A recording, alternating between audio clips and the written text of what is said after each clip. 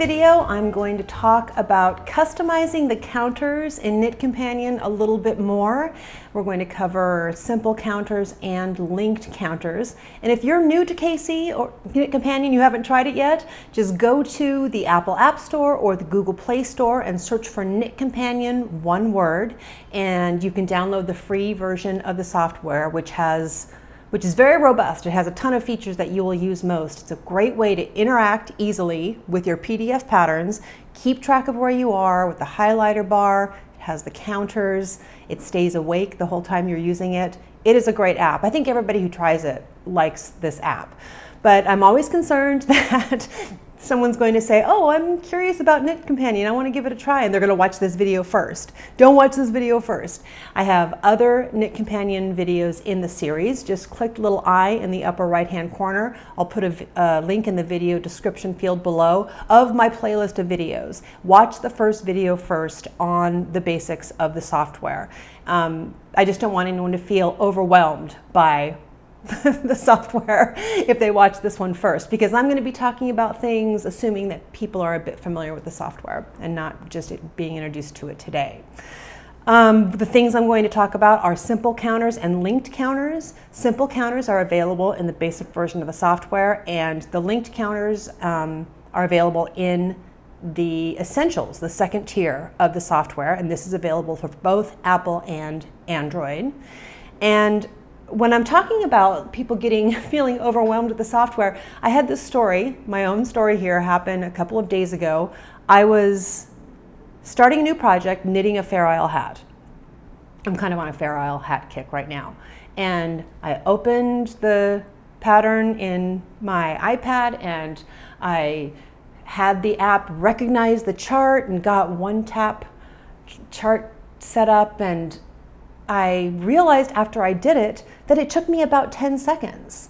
You know, I'm learning this software along with you. knitCompanion sends me the topic for the next video and I learn it and I practice it and then I can show you.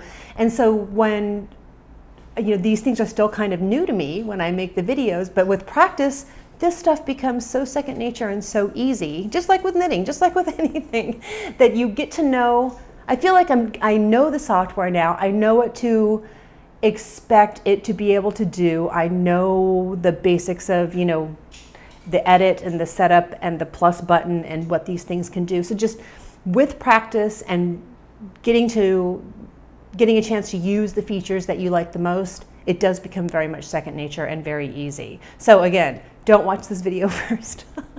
Watch the other videos first. Okay, let's talk about linked counters and how those are useful.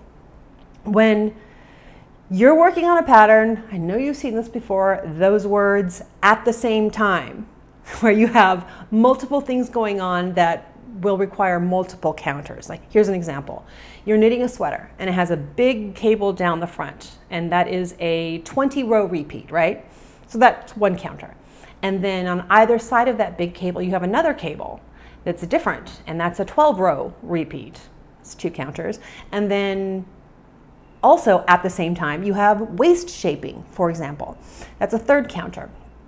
You could set up 3 counters, 3 basic counters, and tap, tap, tap. Every time you complete a round, tap 3 times to advance those 3 counters, or you can link those counters, tap once, have all 3 of them advance together.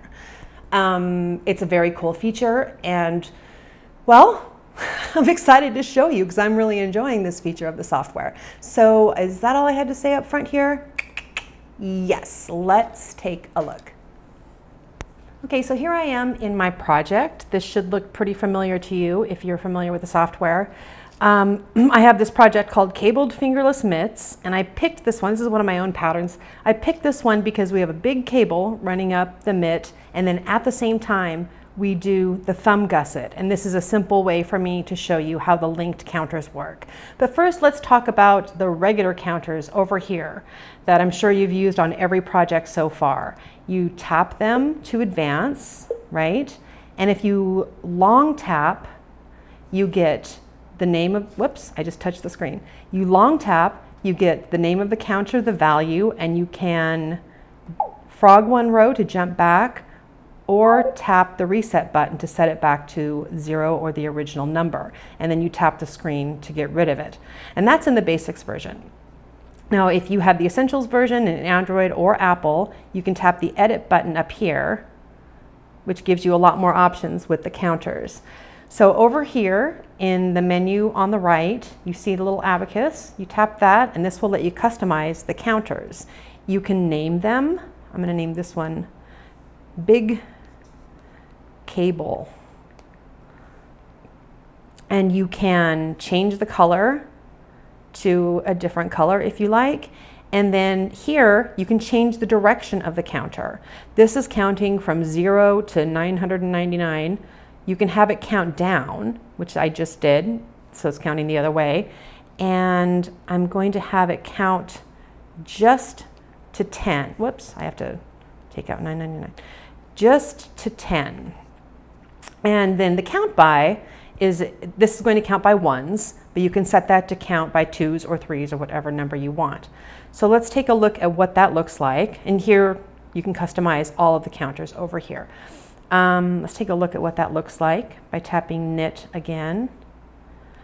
And now you see this counter that I just customized is, it says 10 because when I tap it, it's going to count backwards from 10. And when it gets to 0, it goes back to 10 again. It's just going to keep repeating 10 to 0, 10 to 0. And if I long tap, I can see the name of the name of the counter, in case I ever get confused and I have a bunch of counters going. So that's customizing these counters here. So let's take a look at getting linked counters set up, because we do have all these things going on in this MITS pattern, and I want to set it up so that these counters are linked, so I can tap once and have them all advance, or both of them in this case. So I go to Edit up here, and then we used the abacus the first time. Now we're going to use the abacus with a little link icon next to it, and that's how we set up linked counters. And just like with everything in knitCompanion, I've got this plus key here. I'll tap that, and you get two options, an action counter or a repeat counter.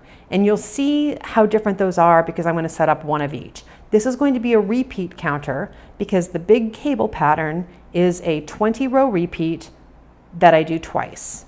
So I'm going to say repeat. And here we have options that are in the simple counters as well. I can change the color.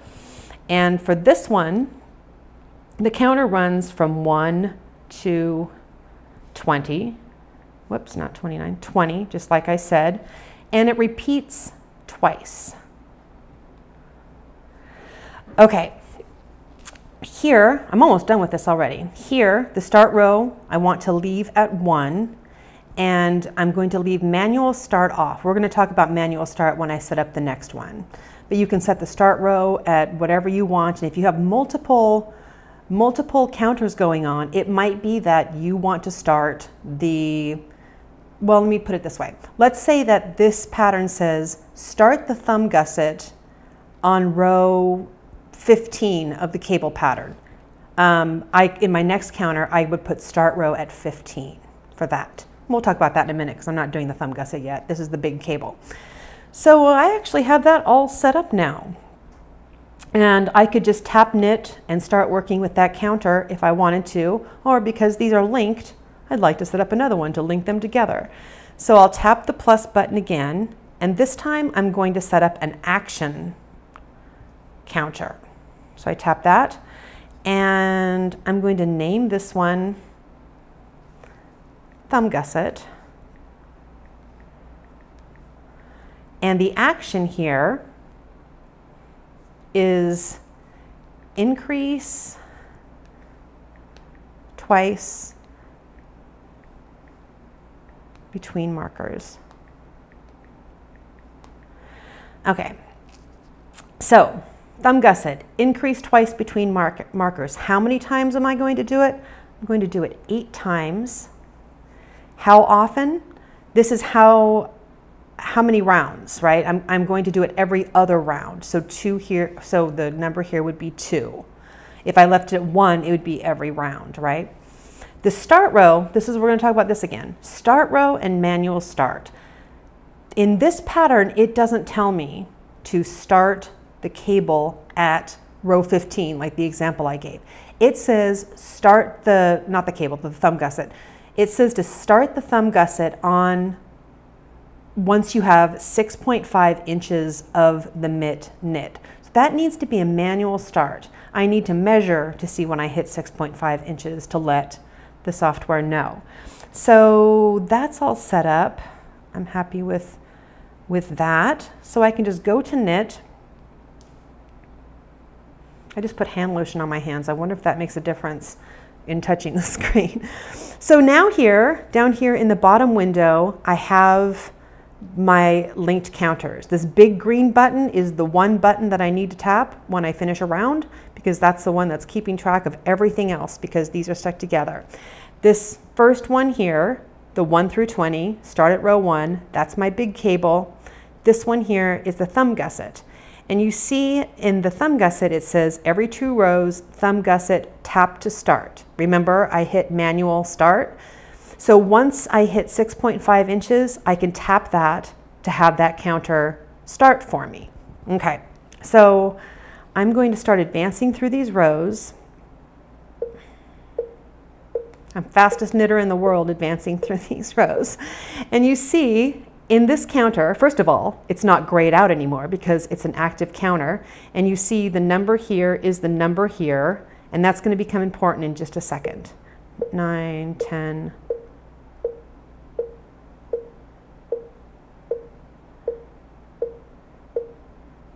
Okay, this is a 20 round cable, right?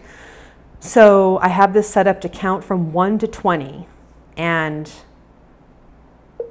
once I hit 21, this counter goes back to 1, so I know which row I'm on in the cable pattern. The big counter is counting all of the rows. This one is counting which row I'm on in the cable pattern. Okay, so I wanted to show you that that's going to advance there and there. Let's say I've hit 6.5 inches in my knitting. I'm ready for this one to start. So I start that one. Look at here. Now I have a to-do. Increase twice between the markers. So everything I need is right here. That's my cable, that's my thumb gusset. Those are my instructions for this round. Next round, no thumb gusset instructions because I was only doing that every other row, right? So this one, I'm on row 3 of the cable pattern. No instructions for the thumb gusset. Again, because this is every other round, my thumb gusset instructions come up and I'm on row 4 for the cable pattern. Isn't that great? And this isn't it. Like, you can be knitting along with a pattern, and let's say you are working on a sweater and the waist increases don't come until later. You can go to edit and add, go to linked counters and add a third linked counter, keeping all of those together. And I guess one other thing I want to show you is once you, fastest knitter in the world here, right? Maybe I shouldn't have set that one at 20. Okay, so I have finished all of my thumb gusset stitches, and you see this one grayed out again. I'm done with that one. I'm not going to get any more thumb gusset instructions. Isn't that great? Because I told it ahead of time what I had in my pattern and what I needed from these link counters, and this one continues to go. I'm on 18 of the second 20 row repeat,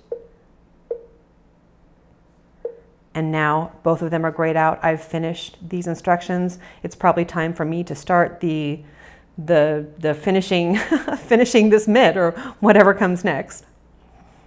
I think that's it. Let me check my notes. Yes. And that is it. Next month, we have another knitCompanion video on smart counters, and I'm not quite sure what those are yet, but according to knitCompanion, it seems like they are colleagues or friends or opposites or something. It has more to do with the counters. I'm looking forward to learning it and showing you. Again, if you would like to get the knitCompanion app, just go to the Google Play Store or the Apple App Store and search for knitCompanion, one word. And that's it for this time. Good luck.